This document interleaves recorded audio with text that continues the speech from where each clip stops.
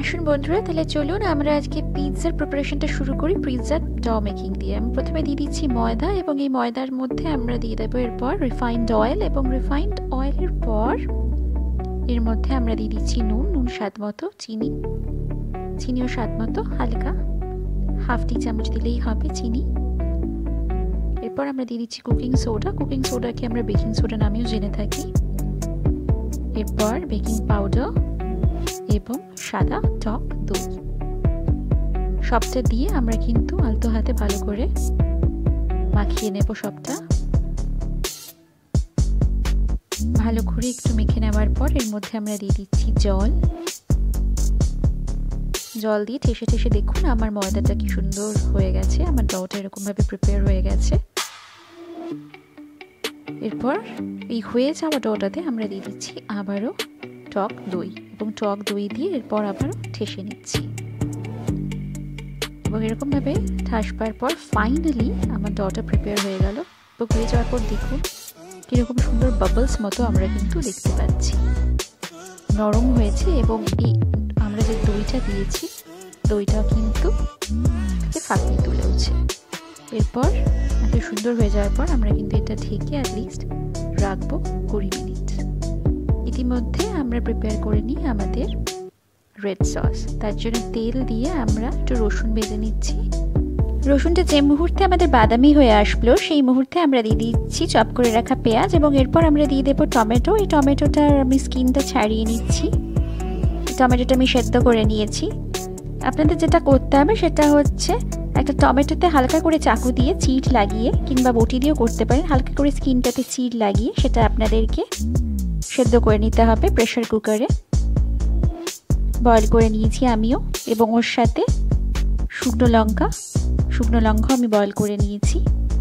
যতটা আপনারা ঝাল পছন্দ করেন ততটা ঝাল এর জন্য সেরকম মাত্রায় আপনারা শুকনো লঙ্কা ইউজ করতে পারেন। তো টমেটো এবং শুকনো লঙ্কাটা আমি প্রেসার কুকারে বয়েল করে নিয়েছি, এবং তার থেকে যে জলটা বেঁচে গেছে সেদ্ধ হওয়ার পরেও যে জলটা রয়ে গেছে সেই জলটা আপনারা দেখতে পেলেন আমি ঢেলে দিচ্ছি আমাদের এই গ্রেভিতে। এরপর দিয়ে দিচ্ছি নুন,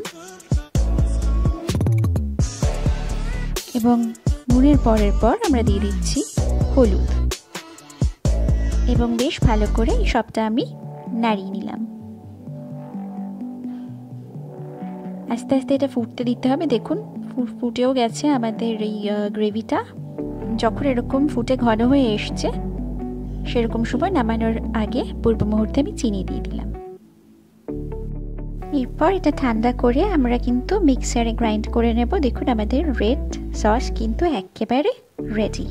এরপর চলুন তাহলে হোয়াইট পিৎজা সসটা আমরা বানিয়ে নিই।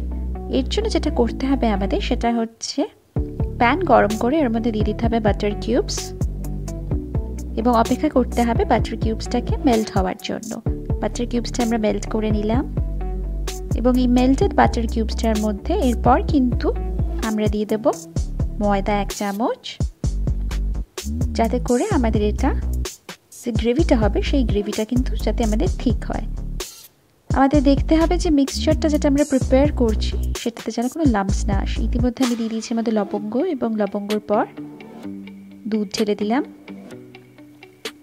দুধটা আমরা দেওয়ার পর আবারও সেটাকে স্টার করে নেব।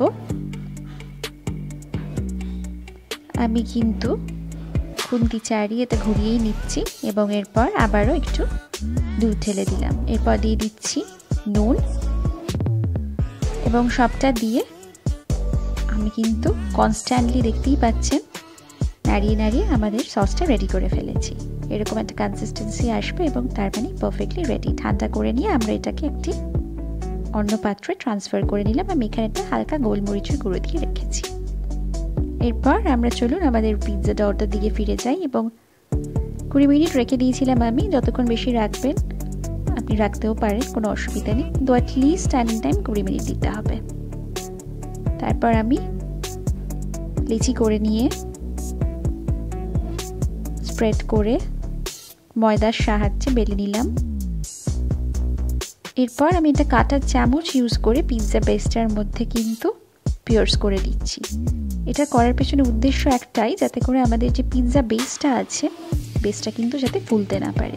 আমি একটা থিন ক্রাস্ট পিৎজা বানাচ্ছি, এবং এজেসগুলো বেশ সুন্দরভাবে আমি পিঞ্চ করে ছোট্ট ছোট্ট করে ভেতরে ঢুকিয়ে দিয়ে আবারও জ্যাম করে দিয়ে এরপর আমি দিয়ে দিচ্ছি রেড সস। রেড সসটা দিয়ে স্প্রেড করে নিচ্ছি পিৎজা বেসের ওপরে। রেড সসের পর আমি দিয়ে দিলাম এর মধ্যে কেচাপ, টমেটো কেচাপ, এবং টমেটো কেচাপটা দিয়েও বেশ ভালো করে পিৎজা বেসের উপর সবটাই ছড়িয়ে দিচ্ছি। এরপর দিয়ে দিচ্ছি চিলি ফ্লেক্স এবং একটু হালকা গোলমরিচ দিয়ে আমি আর একটা পাত্রে, যেই পাত্রটা আমি এটা বানাবো সেই পাত্রটাকে একটা অয়েল দিয়ে এবং বাটার দিয়ে গ্রিস করে নিচ্ছি। এখানে বাটার আপনি চাইলে গলিয়েও দিতে পারেন, দরকার পড়ে না, আমি সেজন্য নর্মাল রেখেছি। পিৎজাটা ট্রান্সফার করার পর আমি পাশটাতেও কিন্তু বাটার বুলিয়ে নিচ্ছি। এরপর দিয়ে দিচ্ছি সদ্য প্রিপেয়ার করা হোয়াইট সস এবং সবটা দিয়ে ভালো করে স্প্রেড করে দেওয়ার পর আমি গার্নিশ করছি কিছু টপিংস দিয়ে, যার মধ্যে আছে পেঁয়াজ, টমেটো, পানিরের স্লাইস এবং গ্রেটেড চিজ। চিজ না থাকলে দেওয়ার কোনো দরকার নেই, কারণ আমরা হোয়াইট সস দিচ্ছি। 15 মিনিট আগের থেকে আমি কড়াইয়ে নুন দিয়ে গরম করে নিয়েছি কড়াইটা, এবং এরপর আমি কিন্তু একটা প্লেসিং রিমের উপর আমাদের প্লেটটা রেখে কভার করে দিলাম। এরপর 25 মিনিট অন্তত আমাদের পিৎজাটা প্রিপেয়ার করতে দিতে হবে, এবং ফিরে এসেছি 25 মিনিট পর আবারও দেখবার জন্য আমাদের পিৎজা এখন কি পরিস্থিতিতে আছে। ও মাই গড, আমাদের পিৎজা এখন অ্যাবসলিউটলি রেডি। আমি সেটাকে বার করে নিয়ে এসেছি, আর বেশিক্ষণের ছাড়া অপেক্ষা করা যাচ্ছে না বন্ধুরা। দেখুন আমাদের পিৎজাটা, থিন ক্রাস্টের এই পিৎজাটা কি সুন্দরভাবে আমাদের রেডি হয়ে এসেছে, এবং যেহেতু আমি বাটার দিয়েছিলাম সদয় হয়ে বাটার দেওয়ার জন্য দেখুন বেশ সুন্দরভাবে এটা কিন্তু থালার থেকে ছেড়ে আসছে। এরপর এটা আমি একটা প্লেটে ট্রান্সফার করে নিয়েছি। বেসটা দেখুন আমাদের কি সুন্দর পিৎজা বেসটা হয়েছে। কেচাপ দিয়ে উপরে সার্ভ করতে পারেন, তার উপর চিলি ফ্লেক্স, অরিগানো যদি না থাকে তাহলে কোনো অসুবিধার কিচ্ছু নেই, অরিগানো স্কিপ করতেই পারেন। এরপর আমি কেটে নিচ্ছি স্লাইসেসে, দেখুন কতটা সফট হয়েছে আমাদের পিৎজা। এরপর আর কি শুধুমাত্র খেয়ে খাইয়ে এনজয় করার।